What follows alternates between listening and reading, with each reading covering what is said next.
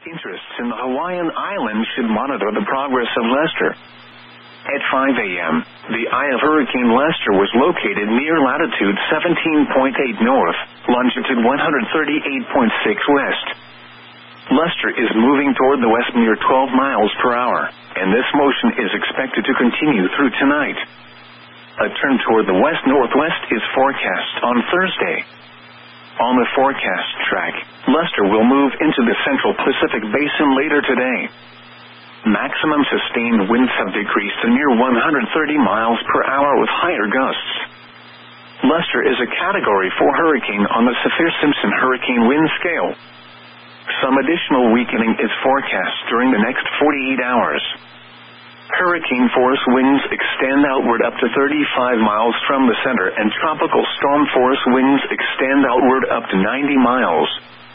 The estimated minimum central pressure is 954 millibars, or 28.17 inches. The next complete advisory will be issued at 11 a.m. Madeline weakens as it draws closer to Hawaii, still a Category 1 hurricane. Here is the 5 a.m. advisory for Hurricane Madeline. Changes with this advisory: a tropical storm warning has been issued for Maui County, including the islands of Maui, Molokai, Lanai, and Kaho'olawe. Summary of watches and warnings in effect. A hurricane warning is in effect for Hawaii County.